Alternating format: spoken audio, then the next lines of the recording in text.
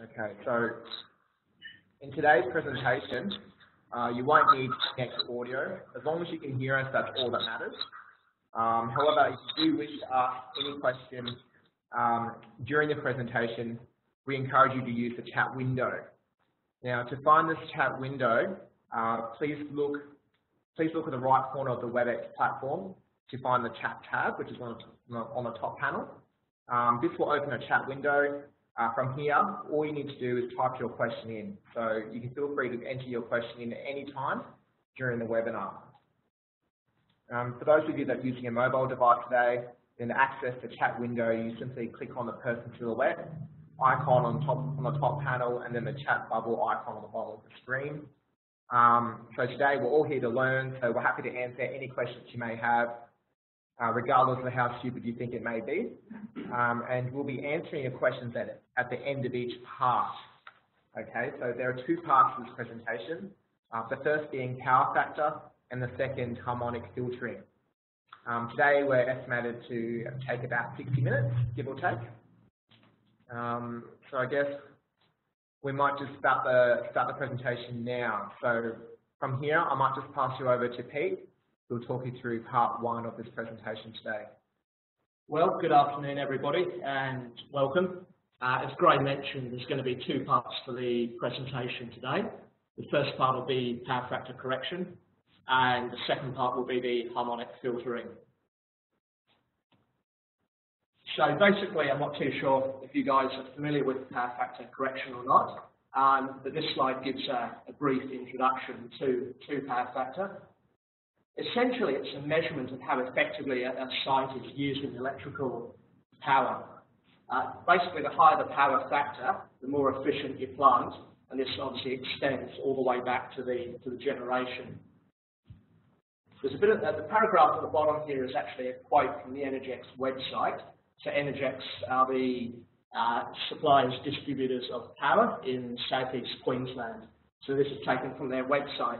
And it basically says power factor is a measure of how effective incoming power is being used at a site. It's expressed as a numerical value between 0 and 1. The closer a power factor is to 1, the more efficient the business is consuming electricity. A power factor of between 0.95 and 1 is more cost effective. So what this slide here shows, it's got you can see an MCC, a motor control center, with a couple of motors. Now, motors being an inductive load, they consume some reactive power as well as active power. So what we're seeing here, what's shaded blue is the active power, the kilowatts that's doing useful work.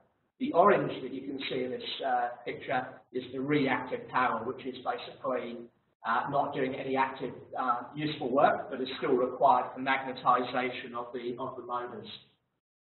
So basically, we've got our active power, which is our working power, and we've got our reactive, which is non-working, but is still needed to create the magnetic field for inductive devices, such as motors and transformers, to operate correctly.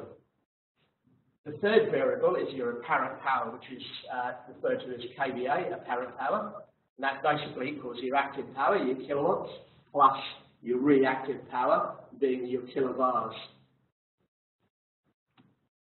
A great analogy, you probably may have well seen this representation before. It's very useful when showing, explaining power factor to somebody who's from a non-electrical background. And it's, of course, to use the beer glass analogy. So if you think about the overall glass as your apparent power, or kVA, then inside the glass, we've got the beer, which is the kilowatts, or the active power that does the useful work in this case. And then, of course, we've also got some kilovars, which is reactive power, or foam, which is not performing any useful work.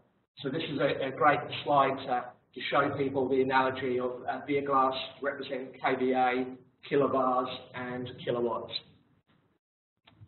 So just extending the analogy slightly further, if you look at this slide and look at the top half, again it's showing a beer glass. You can see about 2/3 full of beer and about 1/3 full of foam. We could say this has got a poor power factor because there's not that much the amount of beer. There's still a lot of foam in there. So to calculate the power factor, we would take the active power in kilowatts and divide it by the apparent power in kVA. Or using the beer glass analogy, you take your drinkable beer and divide that by the full glass of beer to get your power factor. So we can see the top glass, a lot of foam in it. You can say that one's got quite a poor power factor. However, the bottom glass, pretty close to our unity power factor. There's virtually no foam in it whatsoever. It's all useful power. Okay, so looking at it from a slightly more engineering perspective, then we've got a triangle here, active power in kilowatts along the x-axis. We've got reactive power in kilobars on the y, and you can see the triangle interaction, and you've got your apparent power in kVA at the top. Okay, so there's a lot of reactive power here. If we introduce now a capacitor bank, which introduces also some kilobars, but of a capacitive nature, obviously, what we see happen here, just bear with me 1 second.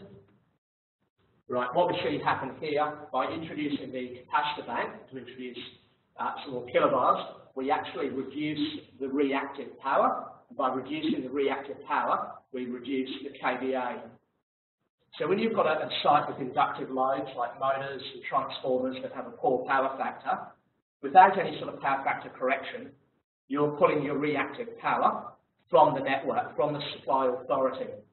And consequently, your kVA demand from the supply authority is high. However, if you install a PFC, a power factor correction unit, capacitor bank, on your site, you can produce local reactive power instead of pulling that reactive power off the network. Therefore, you're reducing your kVA demand from your supply authority. And as we'll see as we go through the presentation, all the supply authorities now are charging on a kVA-based demand tariff. So there's obviously many reasons to look at increasing your power factor, improving your power factor. This analogy, this slide here, expands on it a little bit further. If we look at the top half, we've again got a motor control centre with 2 motors, but without any sort of capacitor bank at all. So again, we've got a lot of reactive power shown in the orange. If, however, we introduce power factor correction, i.e. capacitors, and produce local reactive power, you can see here, we've suddenly got rid of all that reactive power in the MCC. We've actually now got more available active power on site. So what are some of the reasons why you should consider improving power factor? Okay, as I mentioned, in every state, various utility authorities are charging on a kVA-based demand tariff. So if you can add power factor on the site, reduce your reactive power that's being pulled in from the network, and hence reduce your kVA, your electricity bills are going to reduce. You're going to get penalised less for your kVA demand. So there's obviously a direct financial benefit there. Another reason is reducing I2R losses. So if you think about it, you're pulling lots of reactive power through your cables to your various pieces of equipment. Well, you've got more current flowing in those cables.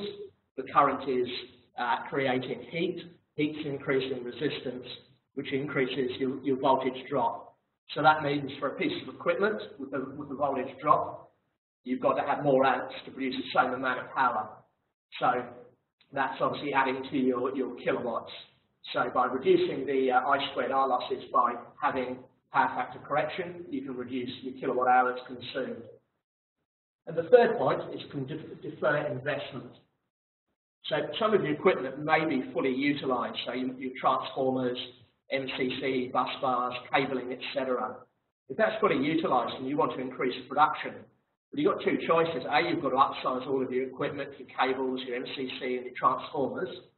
Or an alternative approach could be to have power factor correction and therefore free up capacity, which defers investment.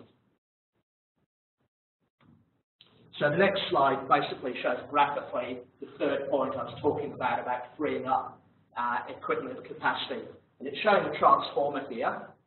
And on the left-hand side, it's showing as you're improving your power factor, you're reducing your kilobars, the reactive power that you're pulling from the supply authority, and consequently, you're reducing your kVA.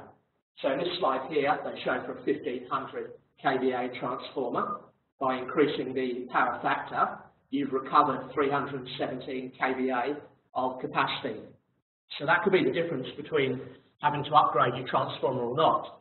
So you can imagine the cost associated if you have to upgrade a transformer, not only the cost of the transformer, but the supply authority has got to do their connections on the MV, HV side, and all the disruption that would cause. So a much more cost-effective way, if you've got a poor power factor on your site, would be to introduce power factor correction and potentially negate the need to upsize equipment to free up capacity. Okay, so what do ABB have in the way of a power factor correction offering? In their LV side of things, they have their Abacus series. And what we see on the slide here, you have their basic wall-mounted units, which are the smaller ones. So they go up to 100 kilobars. So that can be, it would basically be, at 100 kilobars would be 2 steps of 50 kilobars. The wall-mounted, as mentioned, IP31 is standard. However, there's many options for them. And an IP54, if you need a higher IP rating, is an option for the wall-mounted units. They have a 7% detuning reactor. The purpose of the the purpose of the detuning reactor is to basically block harmonic currents flowing into the capacitors on the PFC unit. Obviously, if you've got lots of harmonic currents flowing into your capacitors, that will, over a period of time, cause the capacitors to fail prematurely. So all the ABB power factor correction units have this detuning reactor fitted as standard. So after the wall mount units, where you get what they call an indoor freestanding unit, now there's a whole heap of sizes going up to 900 kilobars. So they could be in a single tier, which is what's shown on the left-hand side, or a double tier, double door cabinet as the capacity increases, or even a triple. IP31 is standard, which is why they call it an indoor unit. However, there's an IP52 option, again, detuning reactor. Finally, they also have an outdoor freestanding, so this is IP54 as standard, but there is an IP64 option available. Again, it's modular, so you can expand the number of tiers, the number of doors to meet your requirements.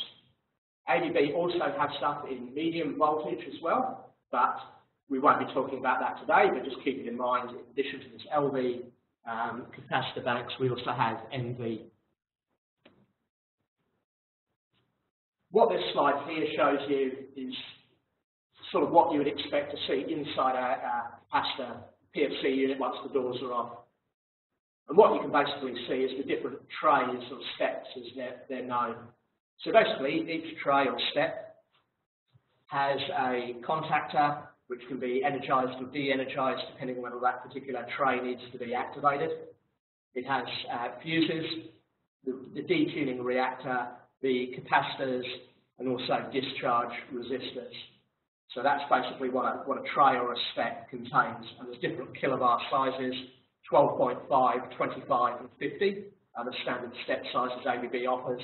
So you've got lots of flexibility to make up the cap bank for your particular application needs. So whereabouts are they manufactured? Well, the ABB PFC units, their cabinets are manufactured locally in Australia, so ABB use a local Australian switchboard builder to manufacture things to a high quality that meet AS3000 standards. All the components, so the trays that I've spoken about, the power factor controller, everything is wired and assembled in ABB's factory in Lilydale in Victoria, and they perform an FAT, a factory acceptance test.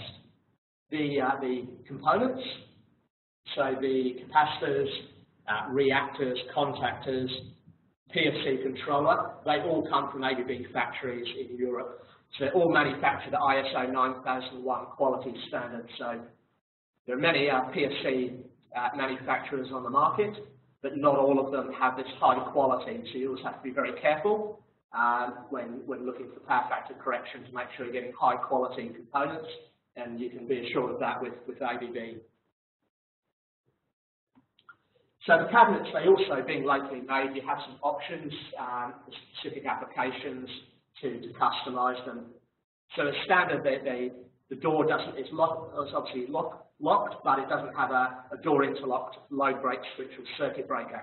But you can order that as an option. So in some cases you may not need it because it might only be a few meters away from the switchboard that's supplying power to it, in which case you might do the isolation of the circuit breaker at the switchboard.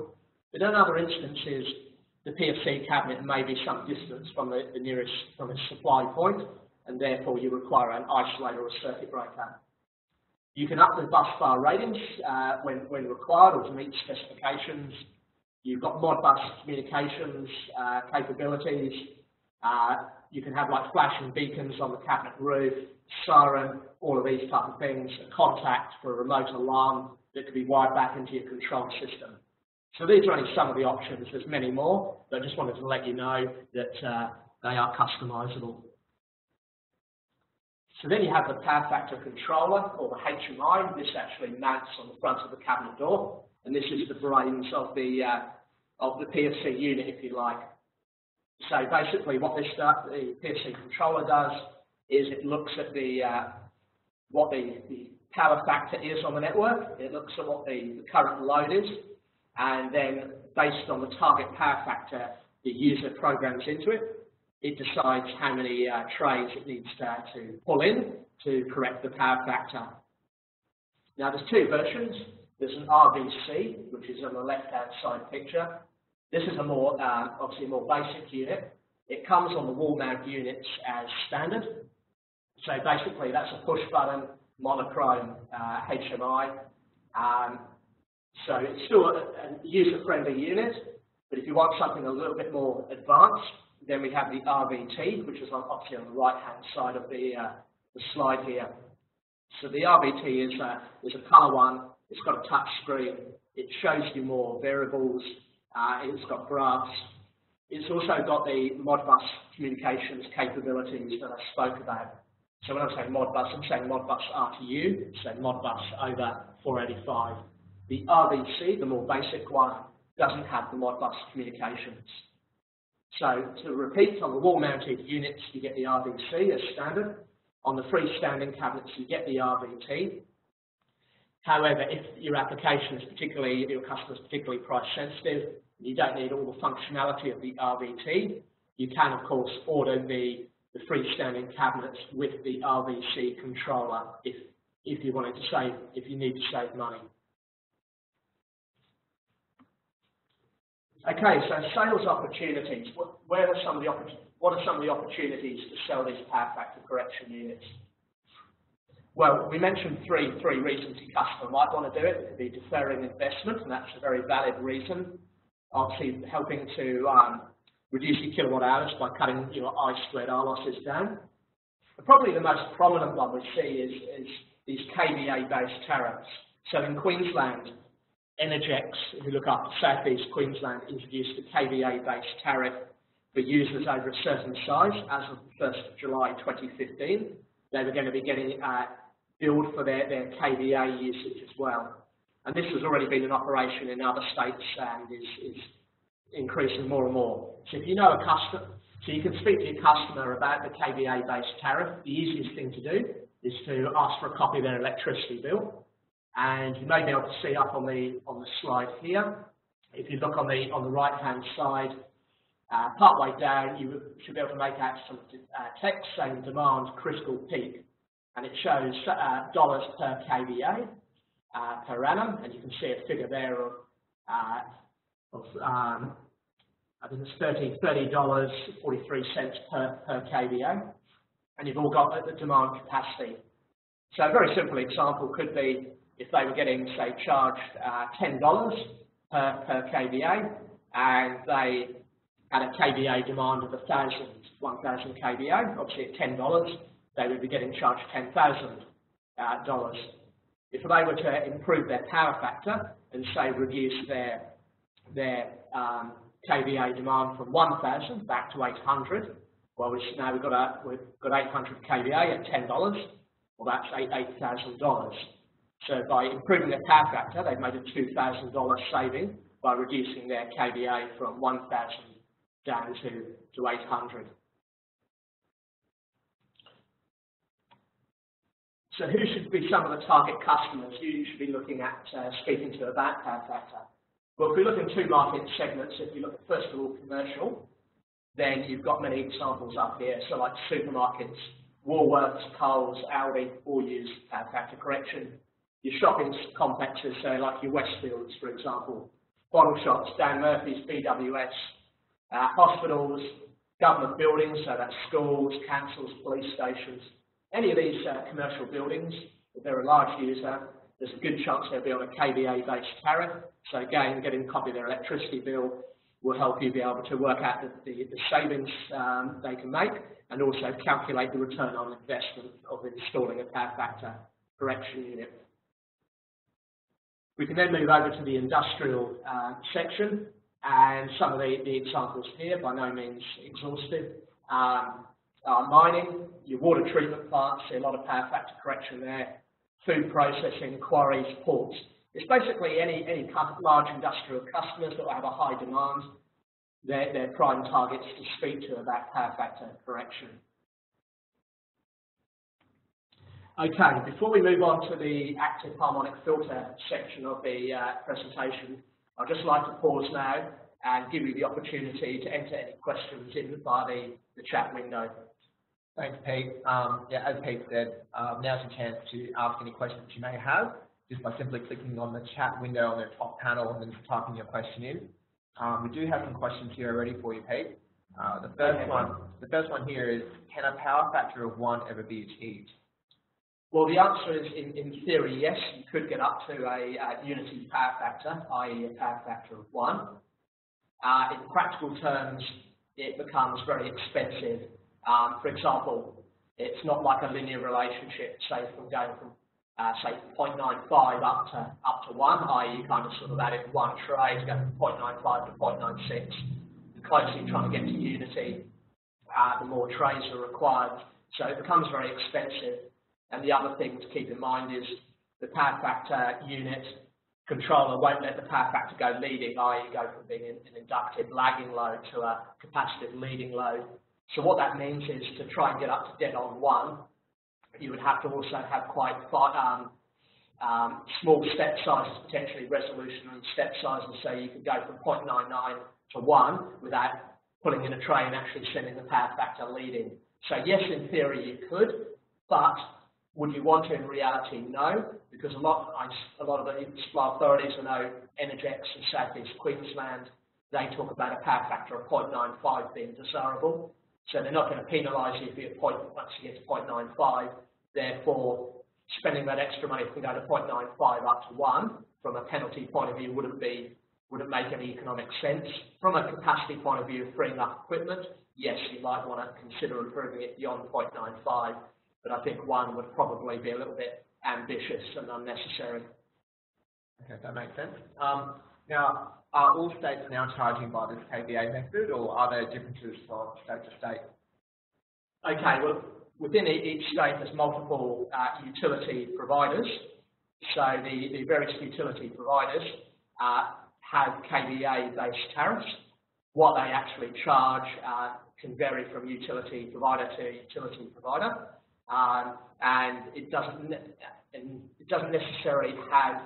Not all utility providers in every state have KVA-based tariffs, but generally in each state you'll find at least some, if not all, do have a KVA-based tariff. We also have more detailed information on this, where we've compiled documentation with all the different utility providers, and we would be happy to send that out to you so you can then speak to the relevant utility providers as required, so we can arrange for that information to be sent to you. Okay. So what is the process then to quote a power factor solution? Yes, that's a very good question. The process, we need some key information. Generally speaking, that can be found on the electricity bill, so getting electricity bill as a starting point. What we need to know, essentially what we need to know, is what is their peak demand. So that peak demand could be expressed in kVA, or it could be in kilowatts, or even if they take some measurements in current, but we need to know their peak load. We need to know what their uncorrected power factor is, i.e. what their current power factor is, and we need to know their target power factor, which will be generally determined by the utility provider where they're going to get penalised at. So if we know the target, we know what their existing uncorrected power factor is, and we know their peak load, they would be the basic information to start the process of going back quoting the PSC unit. Also, what is a typical return on investment from your experience? What about finance packages to preserve the capital budget? Okay, those are two very good questions. I'll answer the return on investment one first of all. I mean, it can vary widely, but I've seen the examples I've been involved with, where the applications I've been involved with, where the customer's got, a fairly poor power factor. I'm not talking something extreme, but it might be down in the 0.7 region, okay? And they're a medium to large size customer with a fairly substantial peak demand. We're talking around about the 12-month mark has been typically the return on investment. So you've broken even at 12 months, and then after that, everything's a saving from that point onwards. In regards to the second question about the finance package, Control Logic have partnered up with a finance company to be able to offer a finance solution. So what that means is sometimes the customer, although they want to save money, they may not have the capital expenditure available, or it may be allocated for other things. So by using the finance package, they basically pay a monthly fee for that, so therefore it can come out of another budget, like a maintenance budget, shall we say. But they're getting, straight away, they're getting each month, they're getting savings on their electricity. So if you have an application where that's going to be of interest to your customer, let us know, and we can look after it. We can deal with the finance side of things as well. Okay, we have a question here. If there is any harmonic issues with the site, will the RVT controller identify this? And if so, will the RVT controller go into alarm to prevent damage to the PVC? Yes, good question. Yes, yes, good question. The short answer is yes. The RVT controller it does measure harmonics, and it brings up an alarms on that. And if the harmonics exceed a certain amount, it actually switches off the cat banks to protect them. And then when the harmonic levels drop back down again, it will re-energise the cat. So obviously during that point, you're not getting power factor correction happening, but at least it alerts you to that and protects the unit from damage.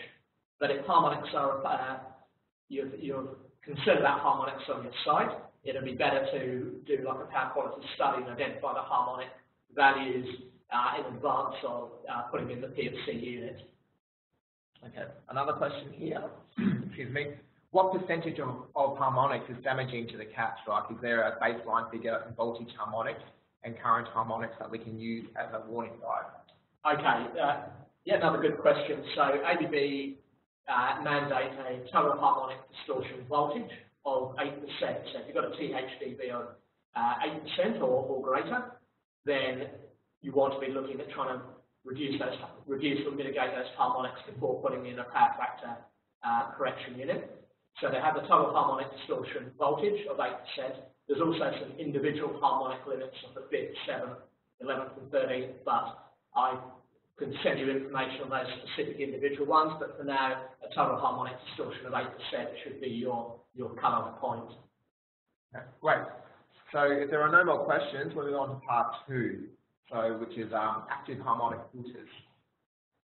Well, thank you, Grace. As we'll kick into part number 2, the harmonic filtering. So I'd like to start talking here about poor power quality and what it means to people. So a definition of poor power quality is any event related to the electrical network that makes you lose money. I won't read out all the different dot points here, but some of these examples can be power supply failure, so fuses blowing that should be sufficiently rated, but they're failing. Again, circuit breakers that have been sized for the load are tripping, and other things such as equipment malfunctioning or greatly reducing the lifetime, like capacitor problems we spoke about before. So these are, I guess, they're slightly more intangible costs. So with the power factor correction, there was very much a tangible cost, and that cost was the electricity supplier billing you for your kVA demand. So that was a very tangible, very easy to see cost. but with harmonics they're a little bit more subtle and at intangible costs. But if you're starting getting all these problems here, the cost can be far greater than these get penalised for KVA usage. It could be production downtime, equipment failure, so the costs can dramatically ramp up. So they're just as significant, if not even more so. Just less hard, not quite so easy to pinpoint compared to a PSC KVA-based tariff. So I guess there's three elements that make up poor power quality. There's harmonics, which is what we're talking about now. There's reactive power, which is what we were talking about when we were talking about power factor correction. And the third element is load imbalance. All of these collectively cause energy to be lost and consequently increase your running costs. Okay, so just a bit of basics on harmonics. So where do harmonics come from? So basically, harmonics are created by non-linear loads. An example of a non-linear load is a variable speed drive.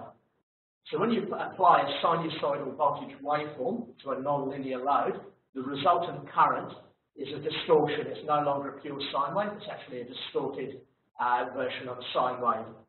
And if we look at the slide here in the middle, we can see a distorted waveform.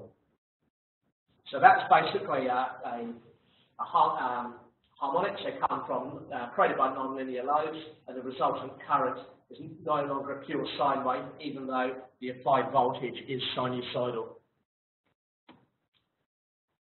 So just in a little bit more depth, where would we find non-linear loads? Again, we can split it up into industrial. So your factories where you're mainly having more three-wire systems, the majority is three-phase loads. Some examples of non-linear loads are the variable speed drives we've spoken about already. But you've got other devices such as UPSs that can generate harmonics. Then if we look at the commercial, so your office buildings, your hospitals, here we talk about more four-wire systems. So four-wire, obviously you've got your three phases and your neutral because you've got a lot of single-phase loads.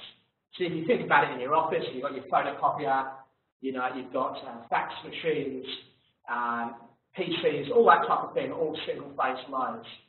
So basically this creates a couple of problems. Not only it's non-linear loads, they generate harmonics, but also they can create phase imbalance.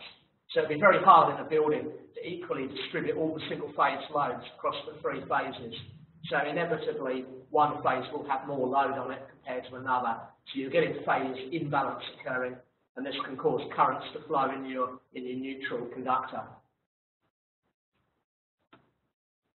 What this slide here does is just shows harmonic distortion, and it shows if you've got varying levels of current harmonic distortion, how it increases the voltage waveform, not only the current waveform, not only the peak value, but the RMS.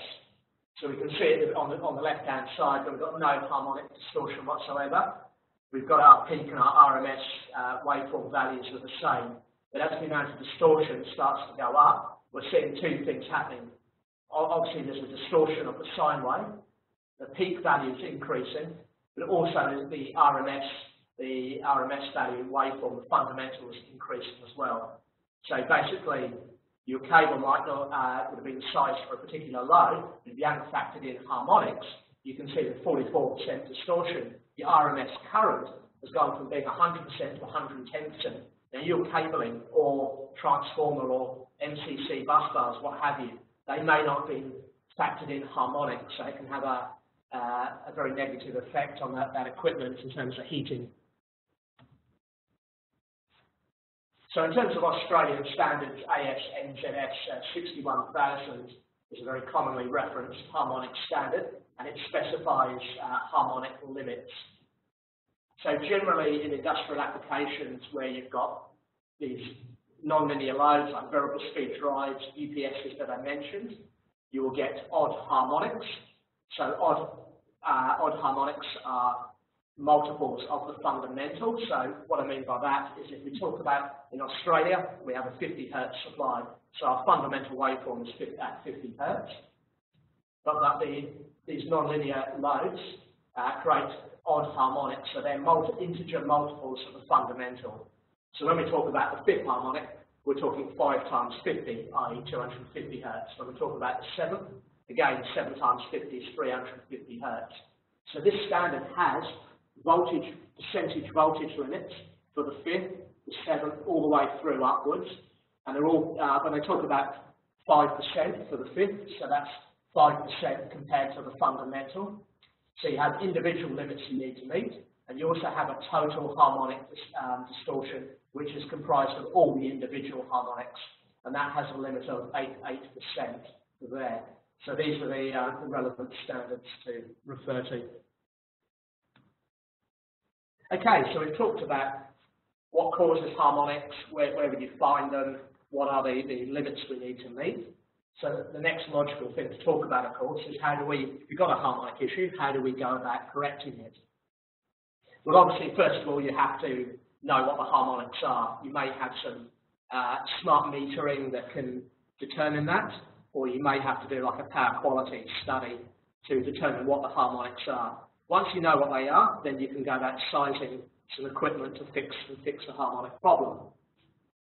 So, an active harmonic filter, which ABB sell a range of that we'll talk about later, a very good way of fixing harmonics, especially when the harmonics is not just restricted to a couple of pieces of equipment. It's quite widespread.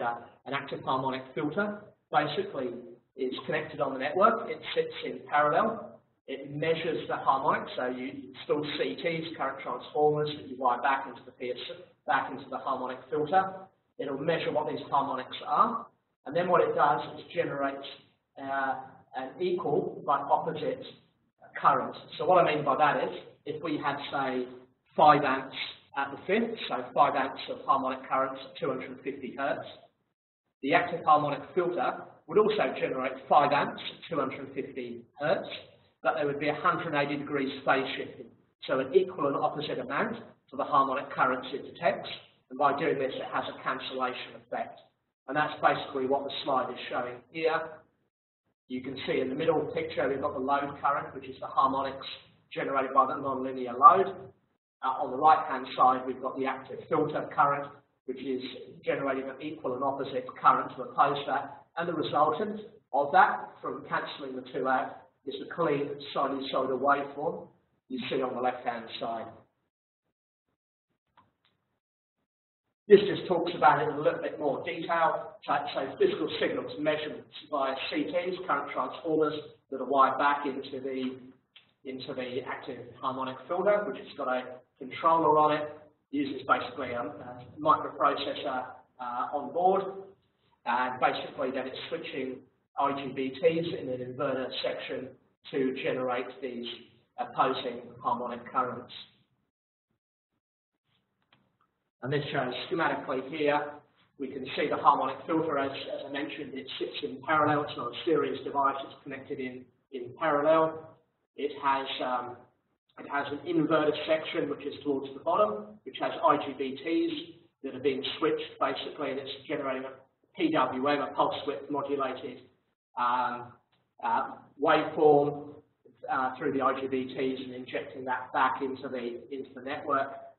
It has a line reactor and also an output filter to smooth out that PW waveform back into a more pure sinusoidal waveform that's injected back into the network. So what does ABB have to offer in the range of harmonic filters? Well, basically they have three series. They have the PQFI, the PQFM, and the PQFS. And I'll talk about these in a little bit more depth. Now, these are all low voltage. They generally have two versions. They have a 400 volt one, which has a bit of a voltage tolerance either side, and they also have a 690 volt version as well. So the PQFS is there, as you can see from the picture here, it's a wall-mounted unit. It's the most compact active harmonic filter in their range. It can do either 3-wire or 4-wire harmonic mitigation. So if you're looking at a commercial building, for example, where I talked about earlier, you have lots of single phase loads, because it's very hard to evenly distribute single-phase loads across the three phases, invariably you end up with phase imbalance. And then, of course, because you've got lots of non-linear loads, UPSs, computer, power supplies, all that type of thing, you're going to get harmonic currents flowing, but because you haven't got balance between the three phases, you'll get harmonics flowing into the neutral. So that's why it's important that PQFS offers the ability to not only correct harmonics in the three phases, but also to correct harmonics in the neutral, hence the four-wire. But you've got the flexibility in it that you can just run it in three-wire mode if you don't need to correct harmonics in the neutral, but if you do need to, you can run it in four-wire mode. So basically here, it can also do reactive power compensation, and you can connect up multiple units if you want to build in, like, if you wanted to increase capacity, you can do it with a single unit, you can parallel up, connect together multiple units, and you can also build in redundancy systems. So maybe you have two masters, if one fails, the other one takes over, so you've got full redundancy, or you could have one master, or say you could have four filters, maybe two masters and two slaves, and then if one slave, you've got basically building capacity with one extra, so one fails, another one can take over. Okay, so the PQFS series, just talking about it a little bit further, we can see basically here we've got the load balancing feature. We can connect up 4 units together. I was speaking about paralleling, but we can connect up 4 units of equal rating. IP30 is the IP rating, and you've got different current ratings depending on your need, from 30 up to, well, it actually goes up to 120 amps. Slides, there's a further unit not shown on the slide of 120 amps. So basically it steps from 30 up to 120 amps. So you've got a lot of flexibility to meet your application. You don't have to go oversizing it because there wasn't anything available. ABB have got a good comprehensive current range there. Okay, so the next one we go up to is the PQFN series. So you more see these not so much in commercial buildings because they can't do correct harmonics in the neutral, they're only for 3-wire, but they can be, you can see these in industrial applications, okay, so water treatment plants, that type of thing. You can filter up to 20 harmonics all the way up to the 50th order.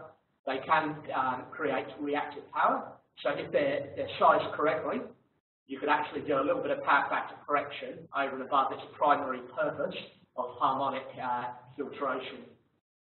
Again, it's full and limited redundancy, whether you have 2 masters or a master-slave combinations.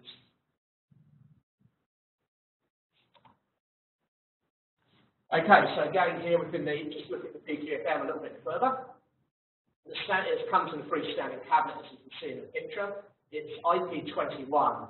However, if you want a higher IP rating, you can buy an IP00, which is basically comes in like all the equipment that's inside that cabinet comes on a gear tray along with the controller, and then you mount it inside your cabinet. So you can build the cabinet to the required IP rating, and you buy the equipment as in the gear tray and all the interconnections from ABB, and put it in your own cabinet. Shows cubical dimensions. I won't go into all of this. Again, a number of current ratings from 70 amps up to 150 amps. I mentioned about the voltages at the start. So the standard one, which is a V1, has 208 to 480 volts. However, we also have a V2 version, which goes from 480 up to 690 volts. But that's only for the 100 amp rated filter. Okay, the final one in the series, like the flagship, if you like, is the PQFI series. Again, it's a 3-wire unit. You can do 20 harmonics up to the 50th order, reactive power, and also your redundancy options.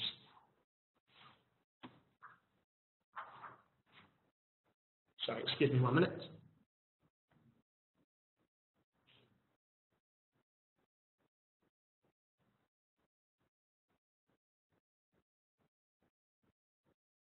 Okay, so just a quick summation here about the application areas then. The PQFS typically used in 4-wire commercial applications, but can be used in 3-wire industrial applications where you're not getting voltage notches in the network, which can damage the unit. The PQFM There's more for your medium scale industrial 3-wire applications, and then if you need something with much higher power ratings, you've got the PQFI. What I did mention about the PQFI was there's 2 current ratings. There's a 300 amp version or a 450 amp. You've got IP21 as standard, but there's also an IP41 version of the PQFI. The only thing you've got to keep in mind with the IP41 version, the current of the filter is derated by 10% because you're impeding, to get the higher IP rating, the airflow is impeded more so, and that has a bit of a current derating effect. So if you're sizing up the PQFI filter, you're looking about the IP41 version. Just keep in mind the 10% current derating. Okay, so this slide just shows some of the examples where ABB PQF active filters have been used. You can obviously see at hotels, they have a very prestigious project there, obviously the Burj Al Arab Hotel in Dubai, but it's very widespread where ABB filters are used from water treatment plants to ski lifts, centrifuges, etc. Okay, so finally, warranty and servicing. What does ABB offer? Well, we talk about the power factor correction unit first of all. You get 1 year as standard. However, this can be extended to 5 years by having an annual service carried out by an ABB certified person. Obviously, you guys, Nielsen's, you've sent people on the ABB harmonic filter training that was run in Lilydale last October. So you've got guys that have been certified by ABB. So you can offer to a client who wants a warranty longer than 1 year. You can get the warranty up to 5 years.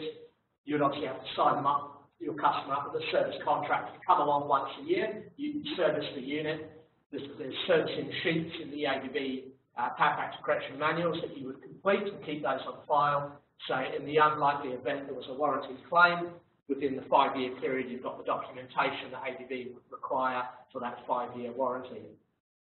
The active harmonic filter is 1 year.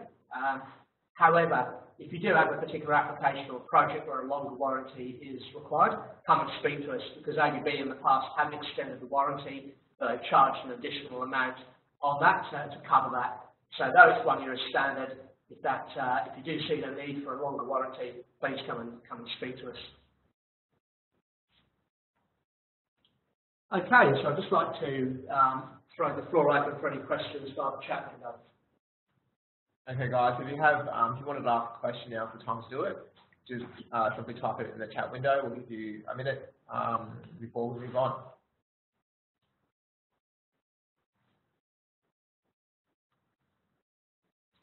Well, just while you guys are having a think about any questions and typing it in, I guess one is touched on briefly is how to know about harmonic issues, what harmonic issues you may have on site. As I say, there may already be some sort of smart energy metering on site that will actually tell you what the harmonics are. Otherwise, carry out a power quality study. Okay. So if there are no more questions, I'd just like to thank everyone for taking the time to attend our presentation today. I know we've got another question here for you, Pete. How do you calculate the size of the unit? Yeah, that's a very good question. ABB have actually got some sizing software, PQF sizing software. So we've got a copy of that. So if we can help you size up a harmonic filter. Basically, if you can give us information about what the loads of the application are, what the harmonic levels are, and what the limit you're trying to meet, then we can size up an appropriate harmonic filter.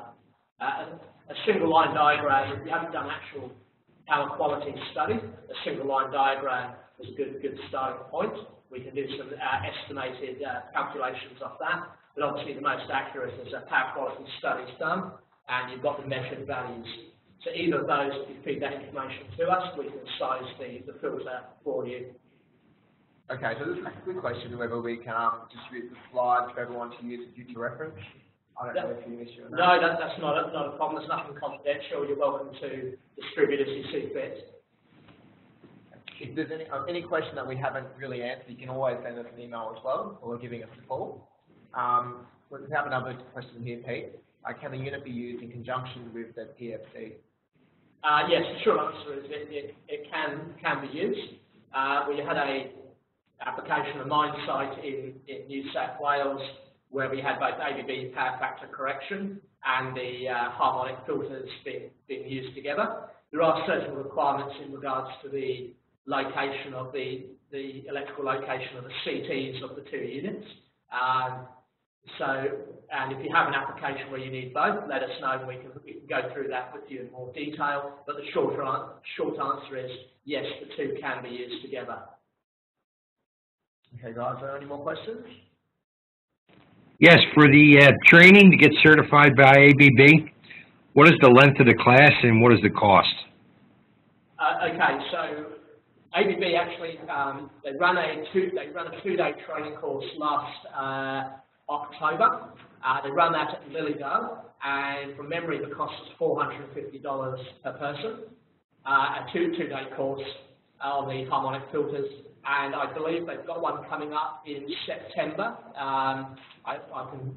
We can check the exact date and come back to you. So there will be another one, a two-day one in September at Lilydale. We'll email you the date, Jim.